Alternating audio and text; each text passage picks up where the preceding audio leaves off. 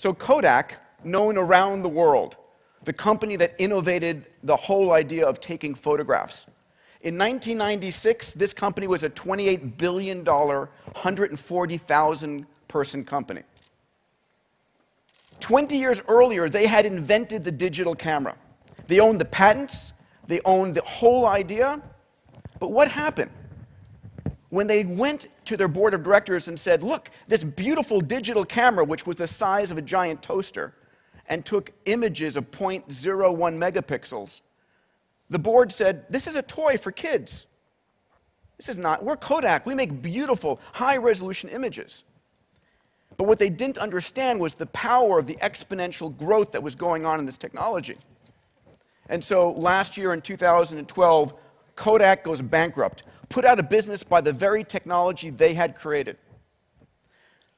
But that's not the point. The point here is, in this same year, in 2012, another company in the digital imagery business called Instagram is acquired by Facebook for $1 billion. But they have 13 employees. This is where we're going. We're going to an age where linear companies, the old way of thinking, is being displaced by innovation and exponential companies.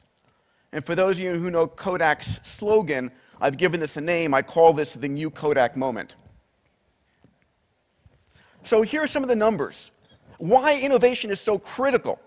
Because in the next 10 years, 40% of the Fortune 500 companies will no longer exist. They will go the way of Kodak.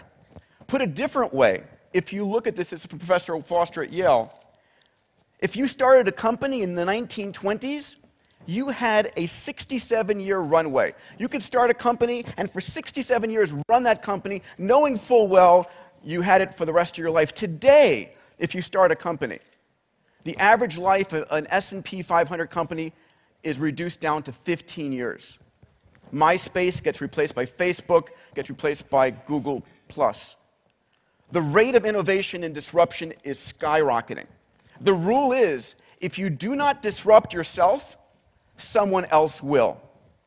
That's the world we're living in today, where a young team of innovators and entrepreneurs can do what only governments and the largest corporations could do before.